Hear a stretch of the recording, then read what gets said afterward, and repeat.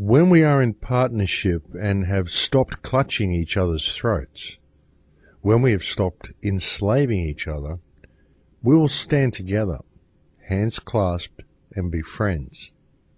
We will be comrades, we will be brothers, and we will begin the march to the grandest civilization the human race has ever known.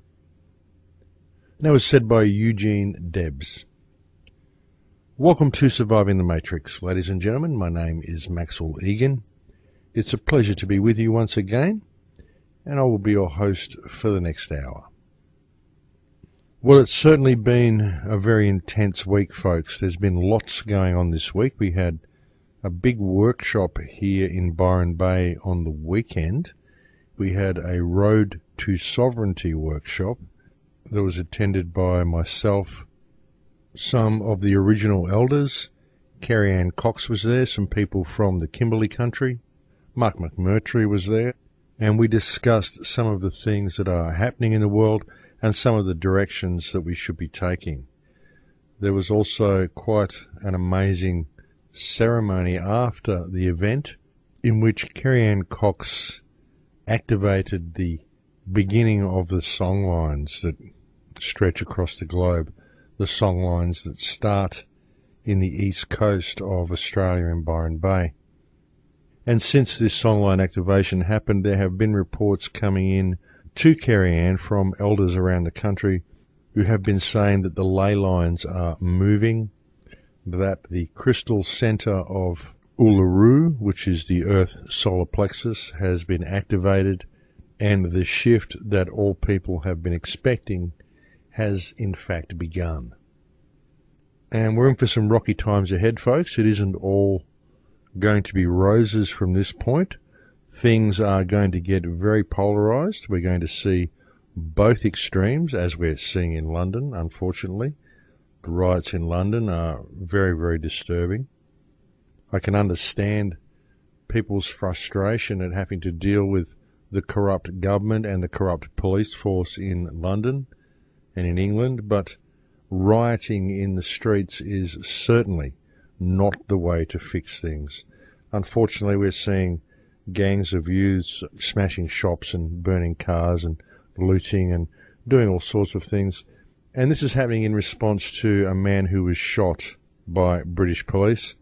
And this appears to be what has sparked the riots. But of course, one must pause to question why those who are rioting are not simply attacking police stations and government buildings, why they are wandering through London and smashing shop windows and looting and stealing from people and burning cars and basically attacking themselves. What we're seeing in London is the people attacking each other because they are angry with the government. And this, of course, makes no sense at all and can only ever have the effect of giving more power to the government they claim to be rioting against. And I would suggest that there is a huge clue there for people as to who is really in charge of all these riots and who has in fact instigated the violence to begin with. Because you see, that's what's happening, folks. If you attack shop owners and you smash shop windows and burn cars, the people you are attacking are people just like yourself. They are simply citizens who are in the same position that you are. I mean, maybe they are a little more financially secure because they may own shops, and that would simply indicate that by attacking their shops you are in fact jealous of the position that they hold. It doesn't mean that you are doing anything right. It doesn't mean that you are attempting to bring about change in your country. It simply means you are a disgruntled idiot who is out smashing things and destroying the lives of other people in order to gain a little bit of self-gratification, and you are being very, very instrumental in bringing about the police state that you seem to be so fearful of ever being subject to.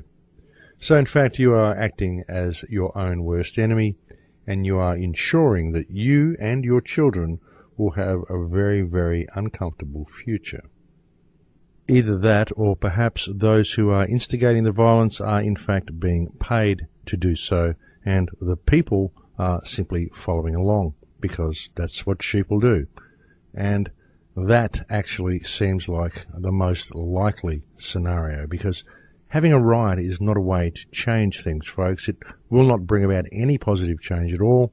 It will only ever give more power to those who are currently in charge. And there are far better ways, folks, because you don't even need to riot. All you need to do is to stop complying with the system. That's all you need to do. Remember the Illuminati motto, folks. Ordo ab chaos. Order out of chaos. And of course, in order to obtain such order, one must first bring about the desired chaos so that order can then be implemented. I've often said that there is only one law of creation, and that is unconditional love and service to the creation. If you wanted to look at that from another perspective and think about, well, okay, that's very good in that respect, but what about restrictions? What sort of restrictions do we put on humankind to ensure that they behave properly? Well, that's simple, folks. There's one rule: you do no harm. And that's it. So, if you are out and you are smashing shop windows and you are burning cars and you are looting and you are beating up and stealing from other people, then you are doing harm. You are not serving the creation.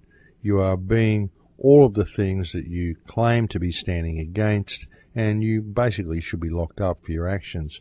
And I can really offer no support to rioters who are simply destroying the infrastructure around them because they are angry with the government, because they are, in fact, simply attacking other people who are also enslaved to the same government the rioters are pretending to be rioting against.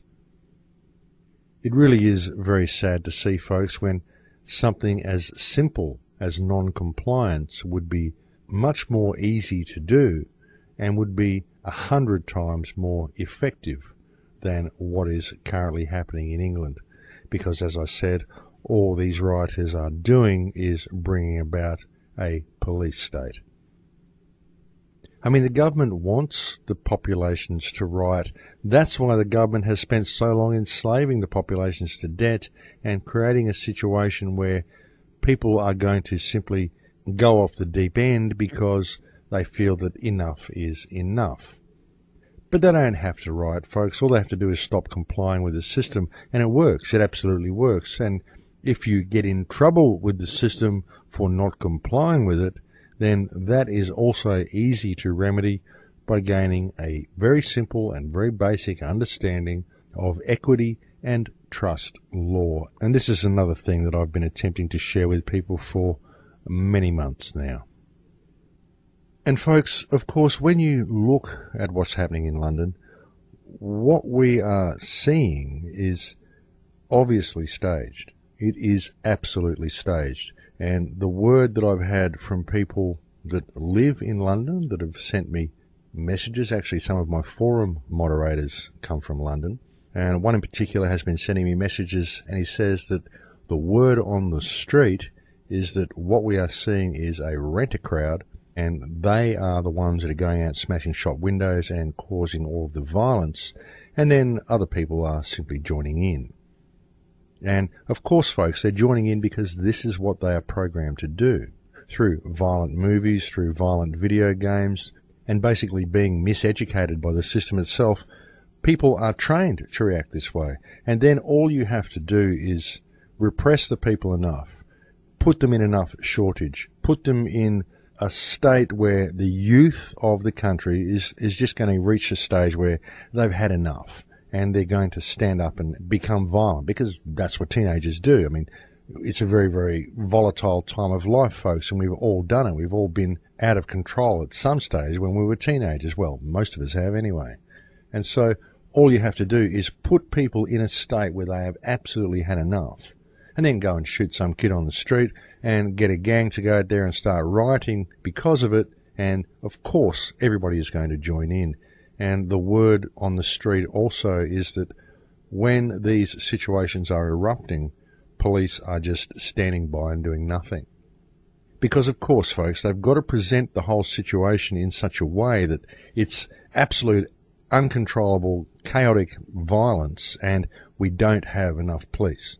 We need more police. We need more surveillance. We need the army on the ground. We need martial law. The citizens are out of control. They're all violent. They're smashing each other's shops and looting and doing all these terrible things. We need martial law. And that is what this is all about. It's classic Hegelian dialectic. Problem, reaction, solution. And all the people who are out there riding on the streets in London at the moment are, in fact, bringing about the police state they are speaking out against. That's all they're doing. That's the only effect it will possibly have. Will be a whole bunch more new and much tighter legislation and a much stronger police presence on the ground. And you don't have to do any of it, folks. All you have to do is get an understanding of trust law and equity and free yourself from the system. You know, if people would just follow the one law of creation, unconditional love and service to the creation, serve the people around you as if they were yourself, and serve yourself as you would serve others. That's it. Do no harm, and what could possibly go wrong from that point?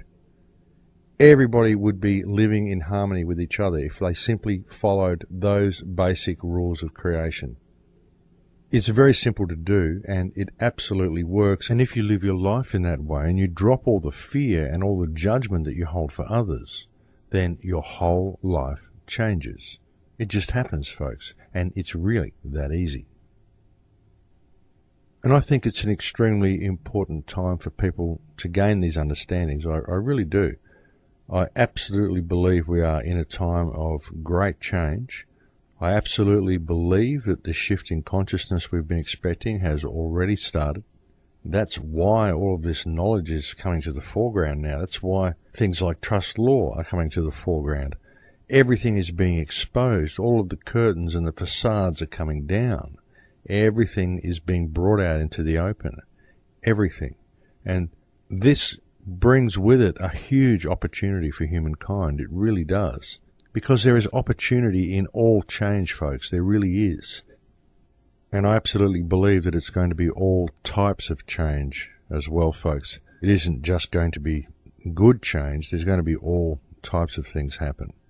And what is most important through this period is that people do not dwell in a state of fear. It's very important that you are energized and are positive, and that you leave fear behind you. And I really believe that the remedy to this fear is in having an understanding of what reality is, and in having an understanding of how the system works, and realizing that you're actually free. And I think that if people can simply look at things from a different perspective, just step outside of the box and just take a look at how everything is structured, and look around them and connect with the people around them and support the people around them, the whole world could change so incredibly easily. And any transition that we were to go through would be a positive and welcome one, and would have a positive and welcome effect. And that's what we need to do. Understanding reality and understanding how the system works and understanding how the legal system works is what will set you free of fear. Because most of the problems that we face, folks, it's all from fear-based mind control. Even the money system itself puts humanity in a state of fear-based mind control. It's a fear of shortage. It keeps people running on the treadmill, running around collecting paper so that they have security in life. They believe that paper is wealth, but I don't believe paper is wealth. I think that wealth is country. Wealth is sunshine. Wealth is the wind on your face. Wealth is friends to talk to. Wealth is having knowledge of your surroundings and being at one with the earth and at one with creation, and living in a state of service so that creation serves you back. To me, that is wealth. That is real wealth. A wealth of energy, a wealth of understanding, a wealth of joy and connection to spirit and to people around you. That is wealth.